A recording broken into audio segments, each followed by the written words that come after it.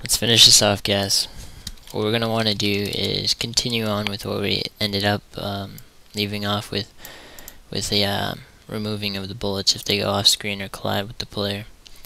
And as you notice, when we were running it in the last, at the end of the last video, if you were to shoot a bullet, it wasn't actually moving across the screen. And that's what we're going to go ahead and do right now.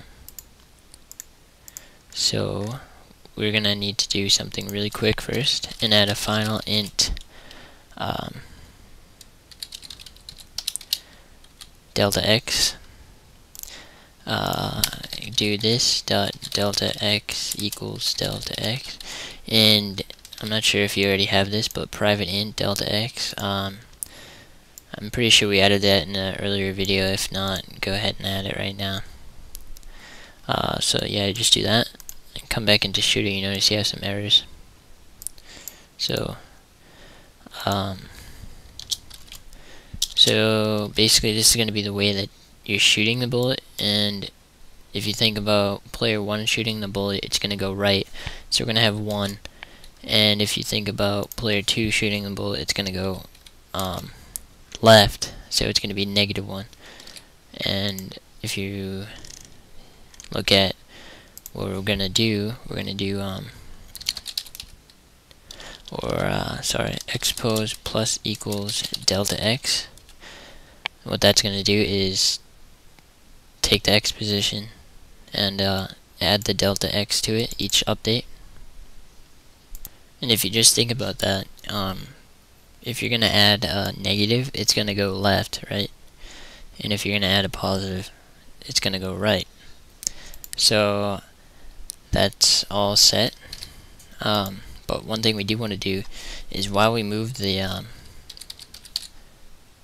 bullet, we're actually going to also want to move the rectangle for the collision as well, because that won't be checking for collision if it's still over on the right side of the screen. It's still over on the left side of the screen. It's not actually moving. So do rec.x and the same thing, plus equals delta x. And if you remember, we just added the rectangle in the last video, and we didn't actually do it with the key movement. So in player, in the update, when you do this, you're going to want to do rec.y minus rec.y plus plus. You're just doing the same thing, but to the rectangle as well, because you want to move that as well, like the same thing with the bullet. It won't be calculating correctly if it's still at the middle of the screen while your player's at the top. So go ahead and add it here. And here. Alright, so now that we have that, we gotta do one more thing. And if you think about it, we only wanted to draw the bullets if the player health is greater than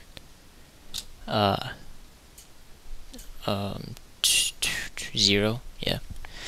So do player 1 dot get health is greater than 0.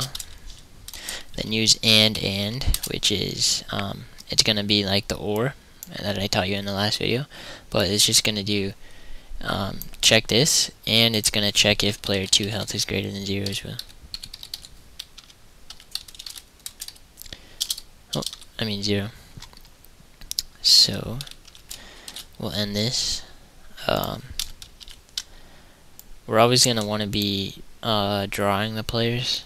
I mean, you could change that. You could put it in here if you only want to draw some text like player 1 is 1 or whatever. But I'm always going to want to be able to draw the players even if I'm not drawing bullets. So else if player 1 dot get health equals 0. And what this is going to do, if the player 1's health is 0, then player 2 is obviously 1 because it's killed player 1. So g.drawString. So the first thing is going to be the string, and you're going to want player 2 has 1, and I forget what's a good number. I'll go ahead and reference my other 250 and 190 is good for me. That's basically the middle of the screen, or the middle of the program, sorry. And to save time, copy this. Player 2 dot get health equals 0. That means player 1 is 1. So go ahead and change that like so. And now if you were to do that, it'd be black because by default the color is black. So we're going to want to go ahead and g dot set color dot red for both of these.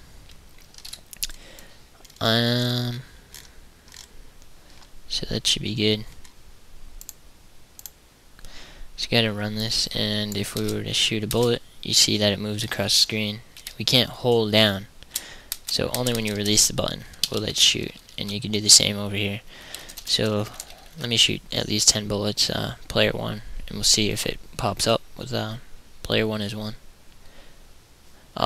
Actually it won't, because another thing I forgot to do is when it intersects, for the intersects one, not if it goes off screen, because you don't want to subtract the health. So you want to do player 1 dot not player 1, player set health to player dot get health minus 1. So what this is going to do is set the health of the player that you're hitting to the current health minus 1, and how it should work. And like I said, I do encourage you guys to modify this in any way you want. So I don't know, you could draw like player 1's health up here, player 2 health up here, and then actually see it when it when you hit a bullet. It will automatically subtract if you're drawing the health. See, it hit 10 bullets here, and player 1 is 1. So that's the conclusion of this video series. Hope you liked it. Hope you learned something. Be sure to check back for my next video series, and I'm not sure what it's on yet, so if you have any suggestions, go ahead and do that. I also need a website name for that program thing that I talked about in my update video. If you haven't seen that, go ahead and watch that. And that's basically it. So I hope you learned something, guys. This is Brian. Peace out.